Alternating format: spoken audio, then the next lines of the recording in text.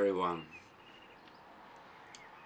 The New Testament contains 5 different metaphors for the foundation of the church. One metaphor that has been disputed is Jesus Christ calling the Apostle Peter rock.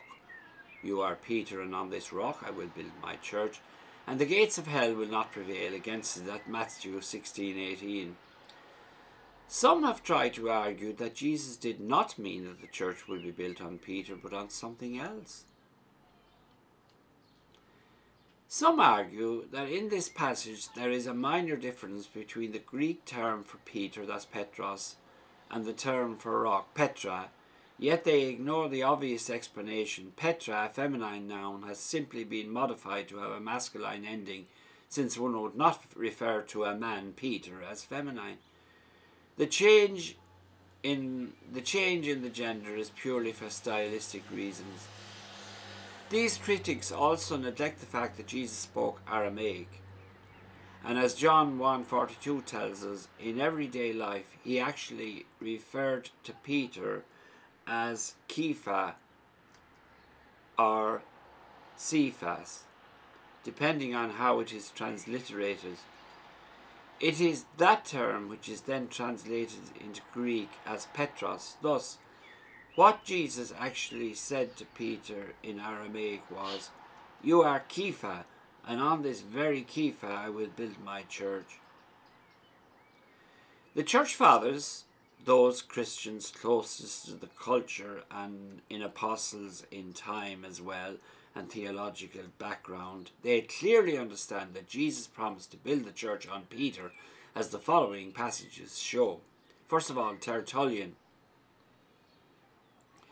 And Tertullian said, "Was anything withheld from the knowledge of Peter, who is called the rock on which the church would be built, with the power of loosing and binding in heaven and on earth?" And that's taken from AD 200. "The Lord said to Peter, 'On this rock I will build my church. I have given you the keys of the kingdom of heaven. Whatever you shall bound on earth shall be bound in heaven, and loosed on earth will be considered loosed in heaven.' What kind of man are you, subverting and changing what was the manifest intent of the Lord when he conferred this personally upon Peter? 'Upon you,' he says, 'I will build my church, and I will give you the keys of the kingdom.'" And that's taken from AD 220. The letter of Clement to James is next. "Be it known to you, my Lord, that Simon Peter, who for the sake of the true faith and the most sure foundation of doctrine was set apart to be the foundation of the church, and for this end was by Jesus himself with his truthful mouth named Peter." That's taken from the letter to Clement in AD 221. The Clementine homilies. This is what they say. "Simon Peter said to Simon Magnus in Rome, 'For you now stand in direct opposition to me, who am a firm rock, the foundation of the church.'" That's taken from Clementine homilies in AD 221.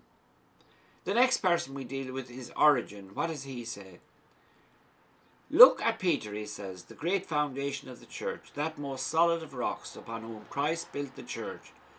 And what does our Lord say to him? 'O you of little faith,' he said, 'why did you doubt?'" And that's taken from his homilies of 248 AD. Cyprian of Carthage. What does he say? "The Lord says to Peter, 'I say to you,' he says, 'that you are Peter, and upon this rock I will build my church, and the gates of hell will not overcome it. And to you I will give you the keys of the kingdom of heaven.' On him," that's Peter, "he builds the church, and to him he gives the command to feed the sheep. And although he assigns a like power to all the apostles, yet he founded a single chair, cathedra, and he established by his own authority a source and an intrinsic reason for that unity. Indeed, the others were that also which Peter was,'" that's the others meaning the apostles, "'but a primacy is given to Peter, whereby it is made clear that there is but one church and one chair. If someone does not hold fast to this unity of Peter, can he imagine that he still holds on to the faith? If he should desert the chair of Peter, upon whom the church was built, can he still be confident that he is in the church? And that was written 251 AD on the unity of the Catholic Church. And he goes on further. There is one God and one Christ and one church and one chair founded on Peter by the word of the Lord. It is not possible to set up another altar or for there to be another priesthood besides that one altar and that one priesthood. Whoever has gathered elsewhere is scattering, and that's taken from his letters of AD 253 AD. And he goes on further. There speaks Peter, upon whom the church would be built, teaching in the name of the church, and showing that even if a stubborn and proud multitude withdraws because it does not wish to obey, yet the church does not withdraw from Christ. The people joined to the priest and the flock, clinging to their shepherd, are the church. You ought to know, then, that the bishop is in the church and the church is in the bishop. And if someone is not with the bishop, he is not in the church. They vainly flatter themselves who creep up, not having peace with the priests of God, believing that they are secretly, that is, invisibly in communion with certain individuals. For the church which is one and Catholic is not split nor divided, but it is indeed united and joined by the cement of priests who adhere to one to another. The next person we deal with is Ambrose of Milan. And this is what he says. Christ made answer, You are Peter, and upon this rock will I build my church.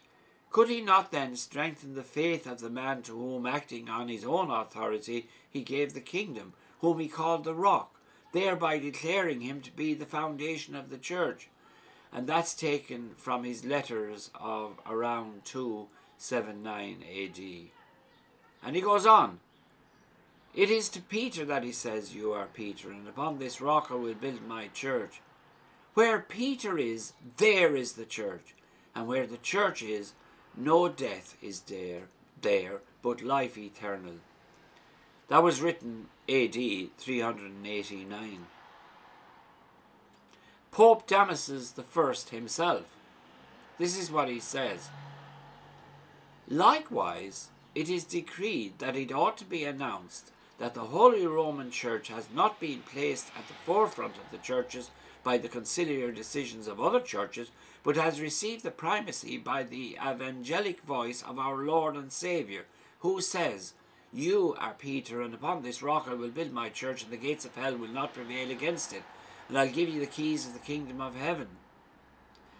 The first see, therefore, is that of Peter the Apostle, that of the Roman Church, which has neither stain nor blemish, nor anything like it. And that's from the decree of Pope Damasus in 382 AD. The next person we deal with is Jerome. And this is what he says when he's talking to a man by the name of Jovinian. But you, Jovinian, will say, it was on Peter that the church was founded. One among the 12 is chosen to be their head in order to remove any occasion for division. And that was written by Jerome in 393 AD. And he goes on further. I follow no leader but Christ, and join in communion with none but the blessedness Pope Damasus, that is, with the chair of Peter. And I know that this is the rock on which the church is being built. Whoever eats the lamb outside this house is profane. Anyone who is not in the ark of Noah will perish when the flood prevails. And that's taken from one of his letters of 396 AD. The next person we deal with is Augustine of Hippo. This is what he says.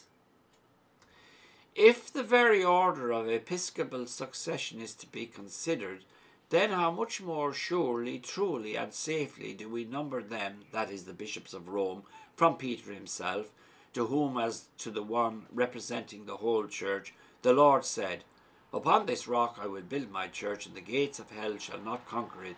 Peter was succeeded by Linus, Linus by Clement. In this order of succession, a Donatus bishop is not to be found. Next, the Council of Ephesus. What does that say?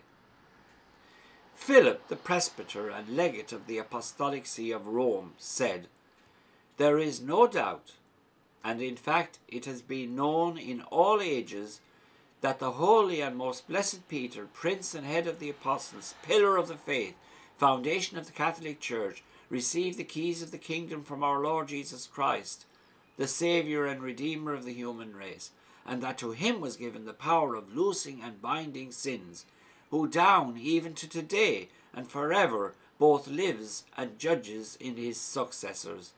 And that was part of one of the acts of that same council, Council of Ephesus that is, and written in 431 AD.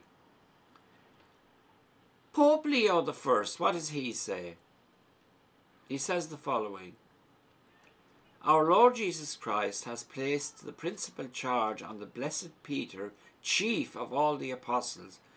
He wished him, who had been received into partnership in his undivided unity, to be named what he himself was when he said, You are Peter, and upon this rock I will build my church, that the building of the eternal temple might rest on Peter's solid rock, strengthening his church, so surely that neither could human rashness assail it, nor the gates of hell prevail against it.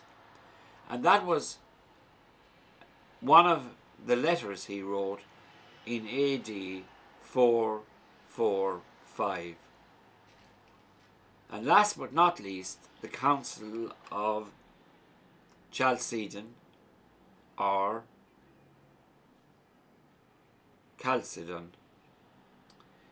This is what he said: Wherefore the most holy and blessed Leo, Archbishop of the great and elder Rome, through us, and through this present most holy synod, that is the council, together with the thrice blessed and all glorious Peter the Apostle, who is the rock, foundation of the Catholic Church, and the foundation of the Orthodox faith, has stripped him, that is, Dioscorus, of the episcopate.